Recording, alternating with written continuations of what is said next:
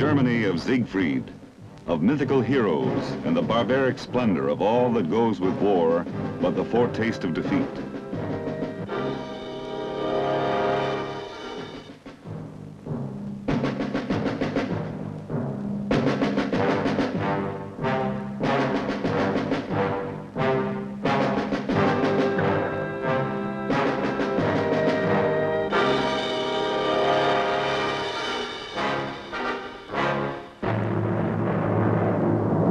Was this myth that Hitler had given his people all that they now had left to back their pledge to him in return?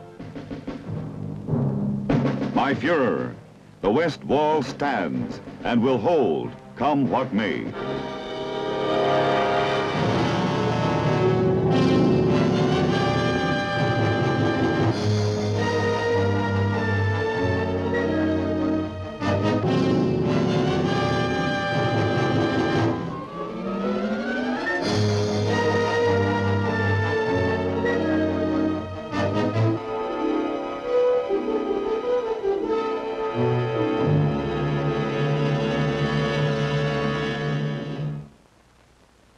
The 58th volume of the United States Army's History of World War II is entitled The Siegfried Line Campaign by Charles B. MacDonald.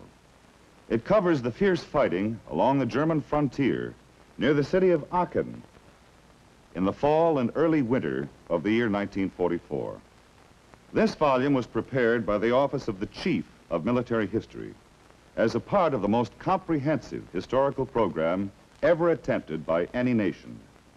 It will provide the American people with a full report of the U.S. Army's role in World War II and a permanent record of the accomplishments of the men who fought its battles. In his preface, the author says, "This period may eventually be regarded as one of the most instructive of the entire war in Europe. A company, a battalion, or regiment fighting alone and often unaided was more the rule than the exception. In nuclear war, or in so-called limited war in underdeveloped areas, of which we hear so much today, this may well be the form the fighting will assume. It has been said that those who ignore their history are condemned to repeat it. The story of the Siegfried Line campaign takes place in northern Germany. It is the story of savage combat by small units against a tenacious enemy, formidable defenses, inhospitable terrain, supply problems, and weather as hostile as any enemy threat.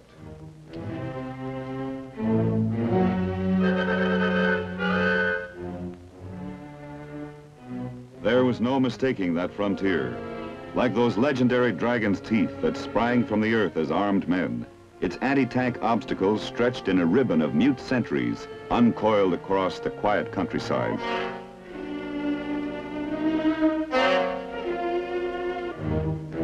Built in the late 30s, the myth of the Third Reich was built into those dragon's teeth, drawing the face of Germany in a grimace of defiant scorn for a world at peace. Now the years of war were passing elsewhere, and the neglected line, with its empty fortifications, was becoming part of a landscape where earth and myth merged into one, as that summer now merged into fall. And with fall, the Allied threat came at last, its armies sweeping the enemy before them across Europe like leaves are swept before a vengeful wind.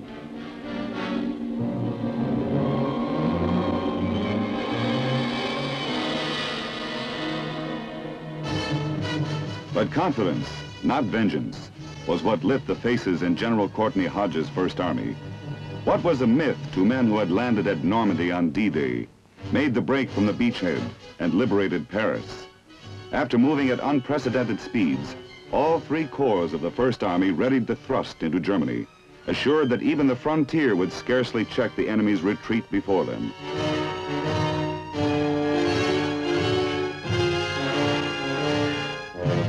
It was the 7th Corps, under General J. Lawton Collins, that would set the First Army's pace and make the main effort.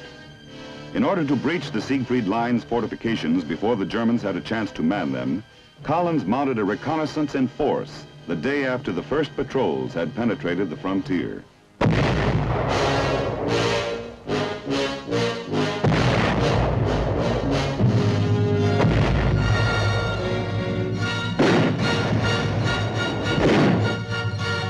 To the north, with only their own tanks to cover them, they attacked across open field, where every step forward was a gamble, over roads alive with mines and villages alive with snipers. Fences and backyards were the only shelter, and too often, no shelter at all. Within 5 days, the 7th Corps had seized the high ground around Aachen.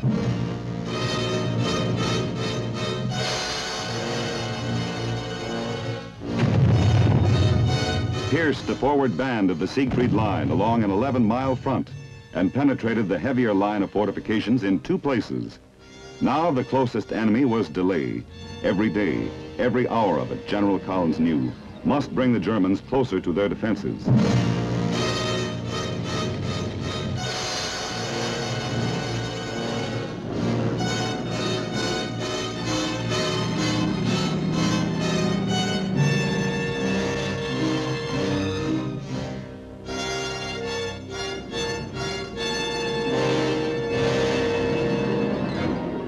Since July, Hitler himself had taken personal charge of Germany's war. His strategy for the Western Front could now be summed up in 2 words: stand fast. And backing his edict with reinforcements, 15,000 men of the German 12th Infantry Division had reached the Rohr River the night of the 16th and were pouring into the defense positions of the Siegfried Line.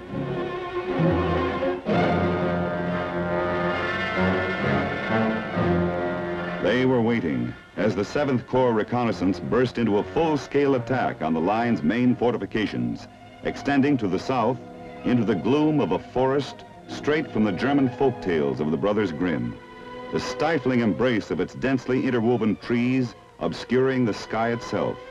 The Hurtgen Forest, a name that would come to symbolize the long-drawn heartbreak and despair of war, as surely as its fairy tale counterparts had enshrined the nightmares of childhood.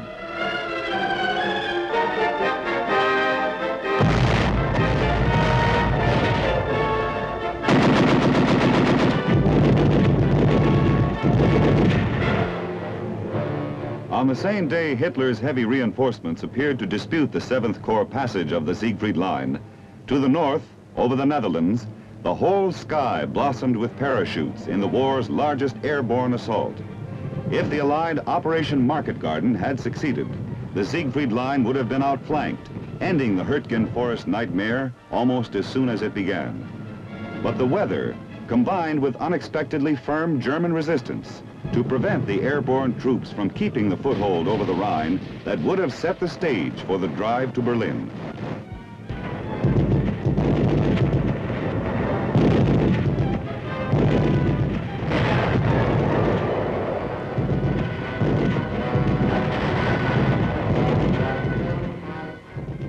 Again, there was no alternative. The Siegfried Line campaign would have to continue.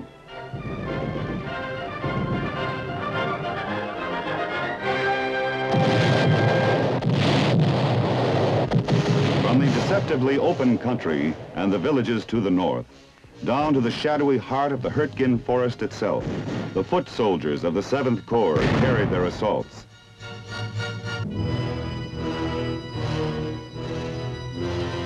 But for every yard advanced, the next came that much harder.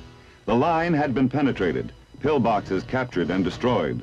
But of the enemy, an enemy that had fled halfway across Europe and now suddenly turned to fight with a resistance as inexplicable as it was fierce.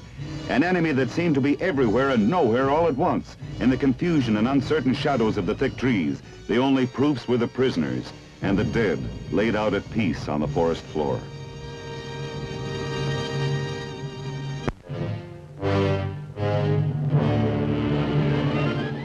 "19 days had passed since General Lightning Joe Collins had pierced the first dragon teeth of the Siegfried Line.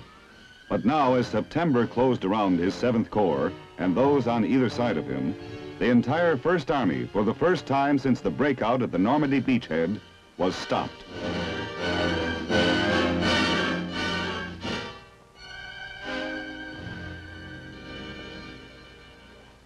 The author of the official Army history from which our narrative is drawn, Mr. Charles B. MacDonald, has been discussing this critical period of World War II with General J. Lawton Collins, retired Army Chief of Staff. General Collins, the First Army's 7th Corps actually had broken through the Siegfried Line before coming to a halt. But it was not only the fortifications that had stopped them. At that time, you were the 7th Corps commander. What was the situation? Yes, after the breakthrough in Normandy in late July, we had the Germans on the run, and we wanted to keep them on the run. We didn't want to give them a chance to stop and organize themselves. But I had hoped to get through the Siegfried defenses before we had to stop. But just as we had crossed the German frontier, we began really to run out of gasoline and ammunition, and unfortunately, out of good weather. And the loss of the good weather caused our close support aviation practically to stop. And this was a real blow. Our men were still in good shape and were anxious to keep going, but they were tired. And even more important, our tanks began to need replacement and repairs. For example, the 3rd Armored Division, which had spearheaded our attack, normally had some 230-odd tanks. But when we hit the Siegfried defenses, only about 75 of them were fully operative. Now, you remember also that the Siegfried defenses east of Aachen were very powerful defenses. And from the high ground overlooking our position, they were looking right down our throats. Now, an attacker, in order to break through, has to move. And when he does that, he gets out into the open, and then he becomes vulnerable to enemy fire. The next step now was to build up supplies, bring up reinforcements, and reorganize in order to exploit your breakthrough with the new drive by the First Army to the Rhine River. Yes, that's right. We had to do all of these things, but we still had unfinished business right where we were. In fact, there were 3 attacks that had to be launched. To the north of Aachen, the First Army had to get its 19th Corps through the Siegfried defenses, and then south of Aachen and the Hürtgen Forest, the 5th Corps, the right-wing corps of the First Army, had also to get forward. But in order for them to move, the 7th Corps in the center had to clear the Hürtgen Forest. These things were necessary in order that we could exploit the breakthrough that we'd already made through the first set of the Siegfried defenses. And then, in addition, we had Aachen, the city of Aachen, on our left. And while we dominated the high ground overlooking Aachen, we couldn't go past the city and leave a pocket of resistance there on our left rear. So therefore, the 7th Corps had to capture Aachen. Now, all of these things, these 3 attacks, had to be coordinated by General Courtney Hodges, the fine commander of the First Army, who, in my judgment, never has received proper public recognition for the great job that he did in leading the First Army all the way from our breakthrough in Normandy to our meeting with the Russians on the Elbe River. Aachen, ancient capital of the Holy Roman Empire, was attacked on October 8th.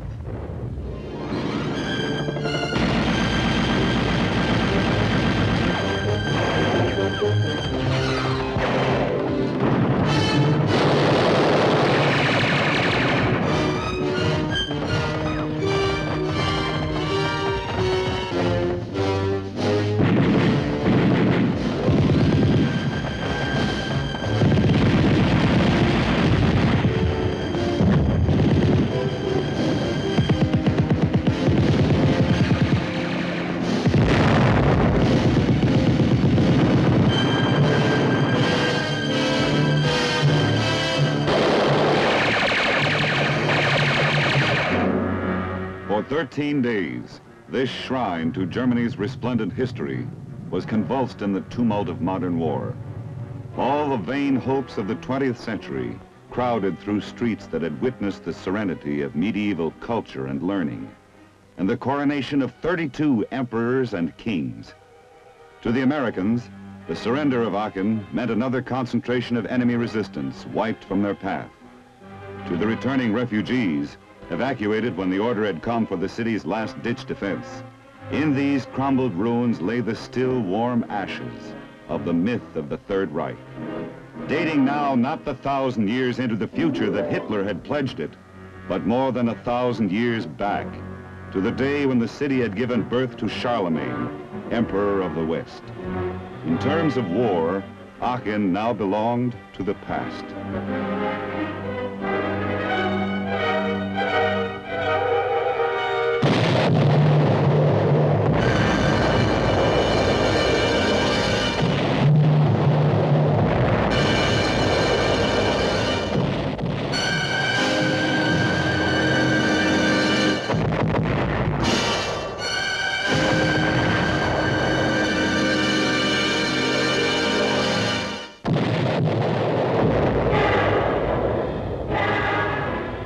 For the men of the 19th Corps north of Aachen, it was the same yard by yard, man by man struggle toward the Ruhr River and the Cologne Plain that opened to the Rhine.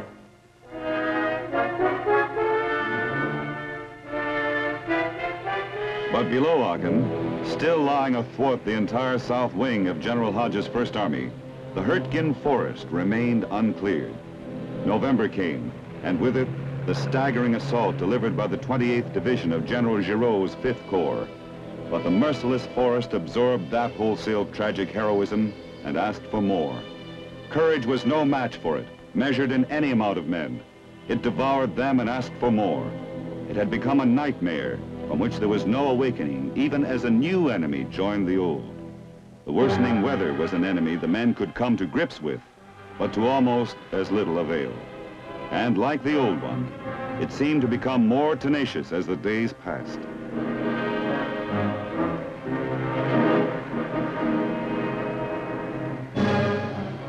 The October attack had broken into a series of minor engagements when General Eisenhower determined upon the crushing new offensive that would sweep the entire Western Front. The 9th Army, under General William H. Simpson, was moved in north of Aachen. Day after day, the weather delayed its opening blow until at last, November 16th dawned upon the heaviest air bombardment in direct support of ground troops to be launched in all of World War II.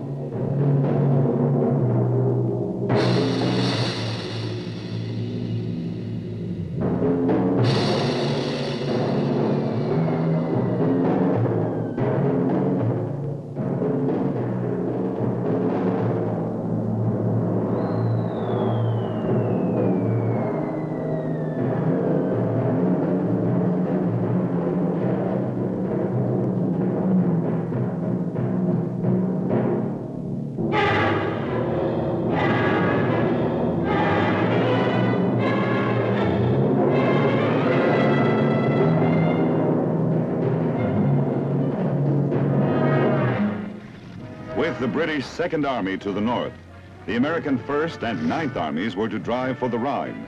Again, the main effort would be made in the Aachen sector as the most direct route to the vital Ruhr industrial area, Germany's arsenal.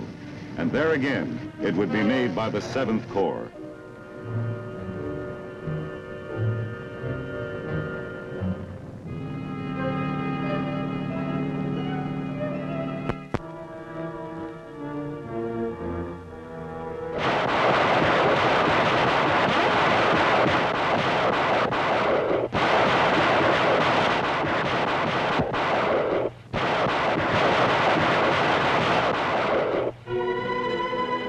The onslaught did not miss its mark.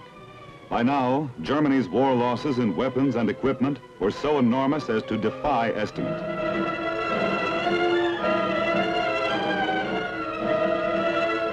The summer months alone had taken over 1 million German casualties, and now new and uncounted numbers pressed the total to nearer 4 million since the war began.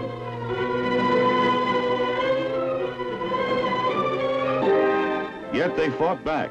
Their communications shattered, their supply lines smashed. They returned the attack with a ferocity that seemed whetted by their losses. This was no fairy tale.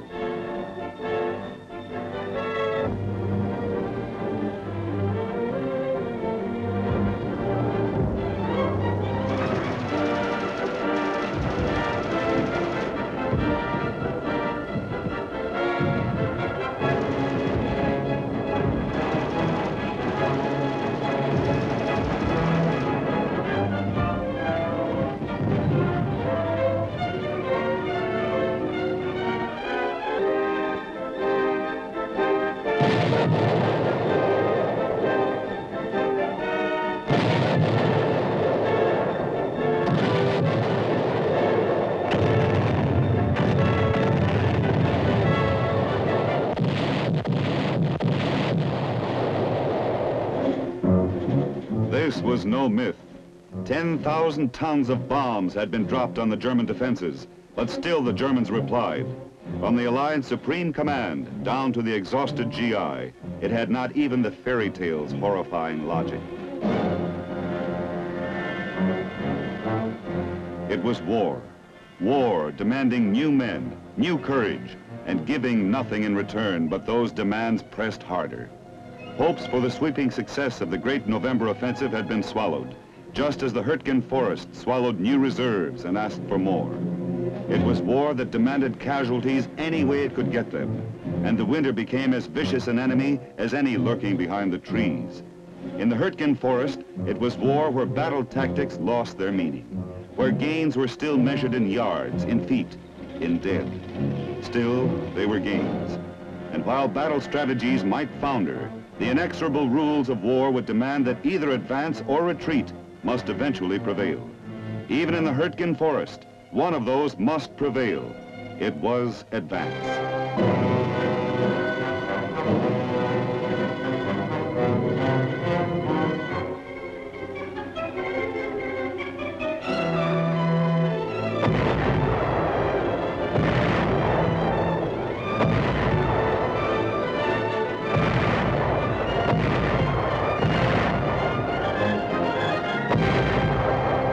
Beyond it, each unit, each man advanced on his own terms, trampling the bleak fragments of a myth that fled before every step he took forward, as though it had never existed.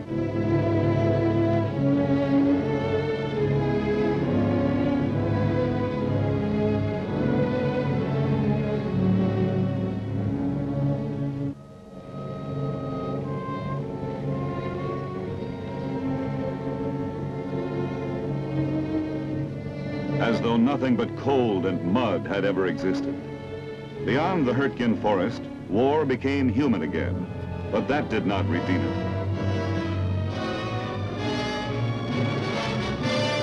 And as though there were not already enough desolation and waste and sheer loss of everything to be valued, there was always another engagement, another pocket of desperation, defending what was already lost.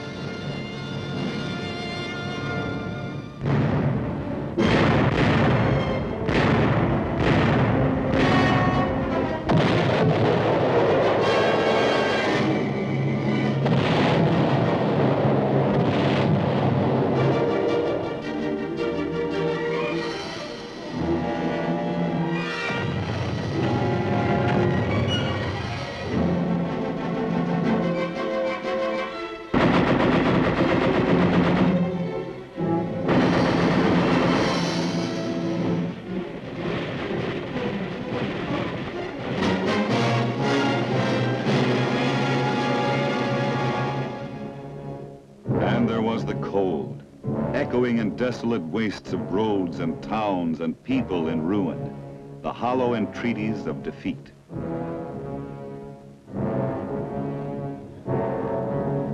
The dragon teeth, the barbed wire and hidden guns of the Siegfried Line were behind, where the Hurtgen Forest nightmare lay at last, splintered and torn open to what winter sunlight there was.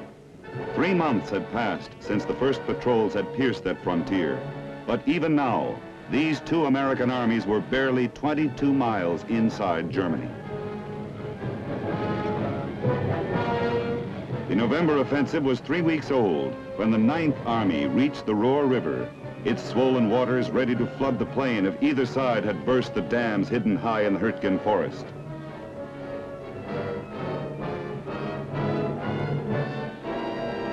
A week later, a long week of hard fighting, because no one could have named its end. The First Army broke through to the Roer River, and the plain opened out toward the Rhine, where hope lay that war, even this war, might end. The Siegfried Line campaign was a part of history, but was it a part, and perhaps, after all, the real part of war? General Collins, the dash of long sweeping drives was conspicuously absent from this campaign, but that is what much of war is like, long periods of dogged, determined fighting. Yes, that's correct. As a matter of fact, I think the chief of military history has put it very well in his foreword to your book when he says that you Germans waged the campaign described in this book, but the individual soldier, pitting his courage and stamina against harsh elements as well as a stubborn enemy, emerges as the moving spirit of these armies. As a matter of fact, no part of the fighting in Europe tested the American soldier quite like the Siegfried campaign did, and the fighting in the Hürtgen Forest. The American soldier there proved that he could take some pretty hard knocks and still slug it out. And I might say that if this story lacks a smashing climax, this is because the historian, unlike the novelist, is never the master of his material. Ordinarily, of course, the campaign would have continued with a big push across the Ruhr River to the Rhine. Yes, but as a matter of fact, while we were slugging it out in the Hürtgen Forest, Hitler was planning a major counteroffensive to the south of us that he hoped would end the war. And there, about 25 miles south of Aachen, he hit a very thinly held part of our line, made a breakthrough there, and it led into what became known as the Battle of the Bulge. And this goes a long way toward explaining the fierce resistance put up by the Germans on the Ruhr Plain and in the Hürtgen Forest. Looking ahead to his counteroffensive, Hitler had ordered that no Allied soldier was to be allowed to set foot beyond the Ruhr River. Yes, but fortunately, in the Battle of the Bulge, we used up all of the German reserves of men and material west of the Rhine River, and the attacks of the 1st and the 9th Armies through the Siegfried defenses prior to the Bulge had chewed up all the local reserves available, so that when we moved back north of the Bulge to renew our attack across the Ruhr River and the Cologne Plain, things moved along very rapidly. And we soon had Cologne, as a matter of fact, within 2 weeks, and we were firmly on the Rhine, and thereby had guaranteed the ultimate success of our war in Europe.